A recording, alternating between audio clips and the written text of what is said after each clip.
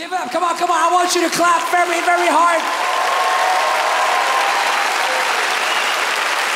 Give it up for Shappi Khorsandi!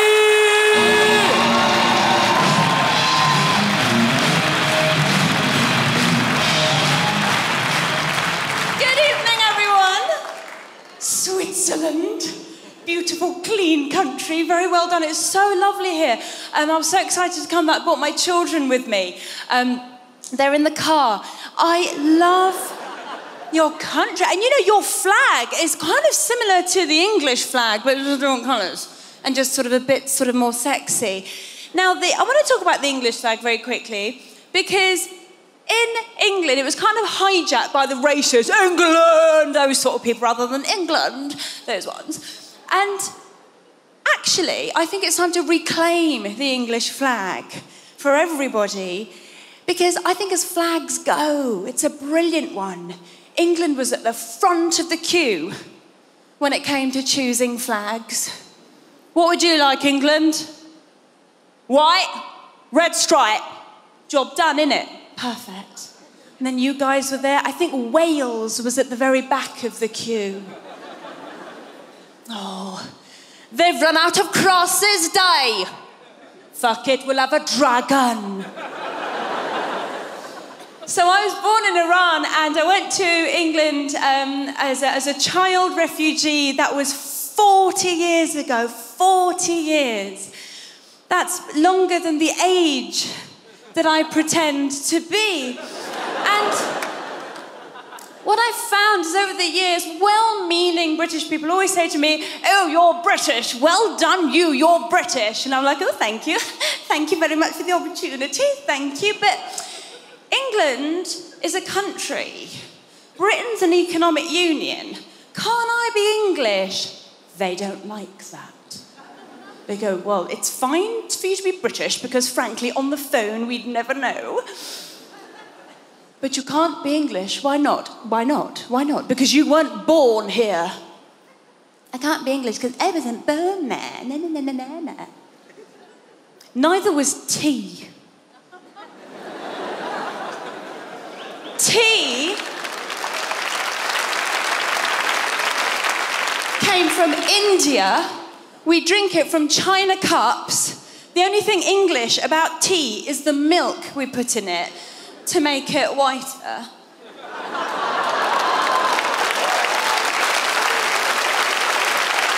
That divides an audience at home. But people say to me, you can't be English, you're not genetically English. There's no such thing. Shh. That's not how science works. There is no gene that you can isolate by putting a microscope on it and seeing it go, oh, do you mind? We're in the middle of our supper. I felt a bit strange being described as a UK comedian, the United Kingdom. We're not very united at the moment. Can we talk about Brexit? Do you care? You're Switzerland, you couldn't give a fuck. Give me a cheer. Give me a cheer if you are English, if you're British. Leave or remain? Hello, of course you'll remain, you live here. But it's such a tricky thing. 48% of us voted to leave. 52% has voted to remain, so we are not very united at the moment. So, ladies and gentlemen, I am from Kingdom. Thank you very much. I'm currently from Kingdom only. And I found it really stressful, the whole thing, because I like some of the people who voted leave. It's like, just like half the people of the country aren't stupid, they're just misguided and selfish. No, let it go. But my neighbour, who I adore, he's a lovely man, but he gets all frothy at the mouth about immigration. And like I say, he likes me because he's like, oh, you're different. But he'll always chat to me and then he'll get more and more aggressive about immigrants. End of the day, Shappi, if they come over here, they've got to learn our values or we should throw them and their kids back in the sea. Ooh. Then I feel duty-bound to pipe up. I would go, well, what are British values? And he'll go, fairness, tolerance, inclusion. But a quick look social media shows you that native Britons don't share a value system, right? I looked on Twitter, found 2 very Anglo-Saxon names, and one of them was @Abigail_Katsamagic. And her profile read, proud vegan, lover of sunshine, teller of stories. And her status update was, if you use the words crazy flippantly, you are undermining the seriousness of mental health issues, #words hurt. Underneath, her first reply was from @TitsAhoy1985, who said, fuck off, you mental bitch. I hope your cat dies, #banter. Now, my 2 children, I believe, are a perfect example of how you can be raised in the same country by the same mother, different fathers. Don't judge me. I'm not even with either of the fathers. Do you know what? I've got 2 kids with 2 different dads, and I'm not with them because I find ending relationships really traumatic. So I find just having a baby neatly, cleanly, politely severs unwanted ties. And the big difference between them is my son has a close, loving relationship with his father. My daughter's never met her biological father. When I was pregnant, he said to me, you have to choose between me or the baby. And I chose the baby because his accent was so posh that I thought, oh, when I'm hungover, that's going to great. So I did the best I could for my lifestyle and had the child. I'm glad I'm not pregnant anymore, because when you're pregnant, you can't drink in public. But because of my background as well, I'll tell you this quickly. Being a refugee, of course, I get very involved in refugee charities. And I went with a charity to the Calais refugee camp. I have to clarify, I went there with a charity because some people think it was an ill-fated booze cruise. And amongst the group of people I went with was the Hollywood movie star Jude Law, right?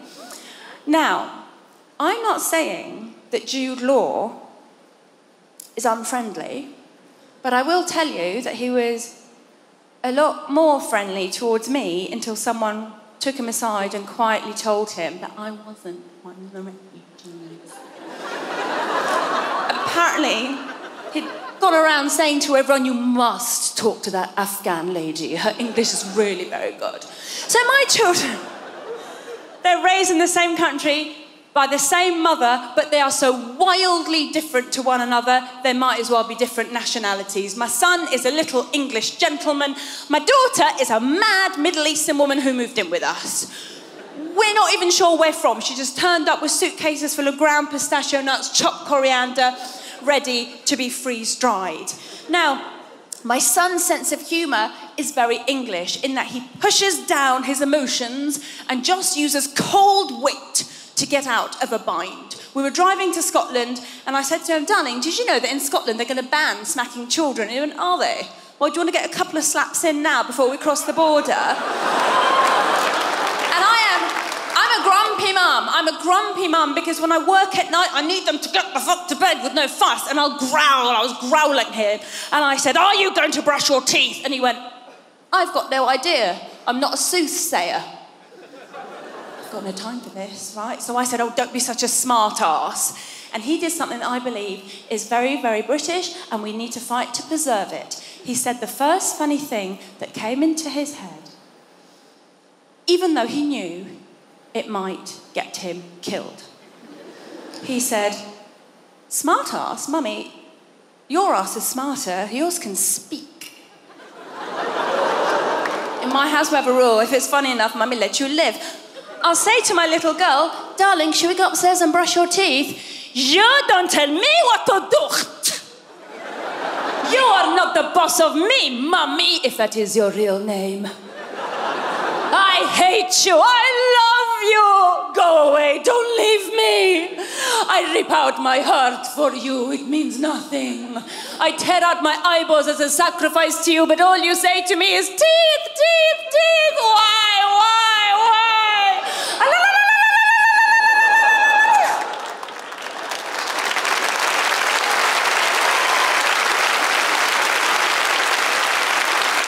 She's 5.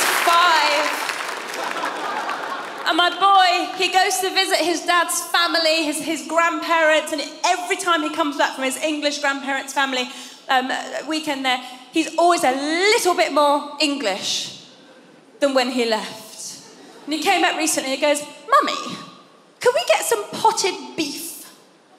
I had some at Nana's, I really liked it. And I said, yes, my darling, and I'm an indulgent mother, so I went to the 1940s and I got him some potted beef. And he's there and he's spreading it on his little triangles of white toast, quietly singing to himself. And did those feet in ancient time walk upon England's mound? And my little girl's there going, oh my God, that's meat in a can. That is dog food. It's putting me off my sheep's head. You have been an utter delight. Thank you so very much. Give it up for Shappi, Khorsandi.